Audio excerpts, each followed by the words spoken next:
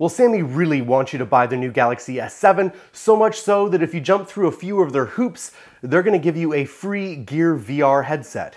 For real.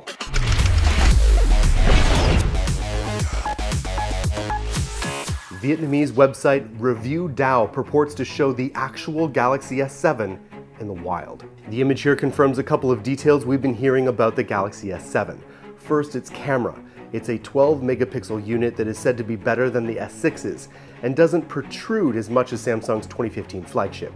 We can see from the picture that the camera is very close to being flush with the body of the alleged S7, while its shape seems to be a little bit rounder. This is something we first reported in our exclusive Galaxy S7 diagram leak, and Korean media later confirmed it. The rumors already pointed to a 3000 mAh battery and a 5.1-inch display for the Galaxy S7, with a 3600 mAh battery and a 5.5-inch display for the Galaxy S7 Edge. Now an FCC label document confirms the 3600 mAh size, though no similar documentation exists for the S7 so far as we can tell. Netherlands-based Android World publication suggests that the S7 and S7 Edge will both go up for pre-order on launch day, with an actual ship date being March 11th. Samsung is also sweetening the deal for those who want to pre-order between the 21st of February and the 10th of March by throwing in a free Gear VR. In order to partake of the deal, you apparently just have to sign up with proof of purchase through Samsung's official website. Good luck. But hey, Samsung isn't the only one trying to make a splash in the next month. Let's talk about the LG G5 and its so-called always-on display. This GIF here has been obtained exclusively by Android Authority, and it shows that LG has included the same thinking in its radically redesigned G4 successor. But the LG G5 has a twist. The GIF shows a variety of smartphones gradually growing dark until the silhouette of the LG G5 appears, with the time and date of the LG press conference at Mobile World Congress, displayed above a series of notification icons, very similar to what you'd find on LG's V10 second screen.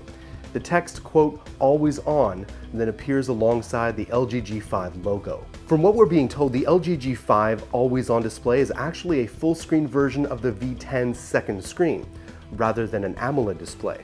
That potentially means colors and customization, just like the LG V10, but on a full screen scale. Battery consumption is always a concern where backlit LCDs are concerned, so we'll be interested to see how LG will handle that. Now let's talk about the HTC One M10. The One M10 was initially expected to make its debut at Mobile World Congress 2016 in just a few days' time, before the current plans for an announcement in London on April 11th leaked into the wild.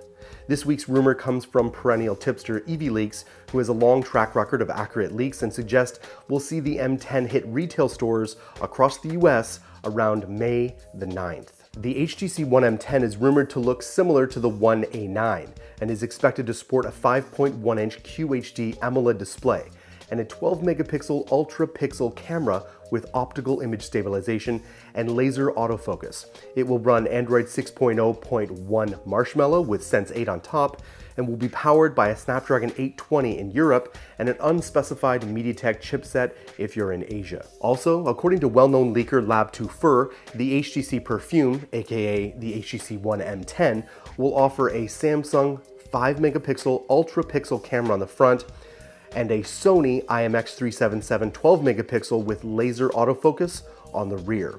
It's the main cam that really piques our interest though, as it happens to be the same sensor found on the Nexus 5X and the Nexus 6P, both of which are regarded as two of the best Android camera phones available.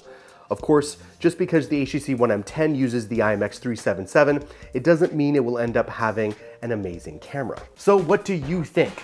Let me know in the comments below. It certainly appears that most manufacturers are giving us a bump spec with very similar designs from last year's flagships, except for LG. We're expecting big things from LG. LG, don't disappoint us. And don't disappoint me by not checking out my brothers and sister in Android who are working super hard to be your source for all things Android.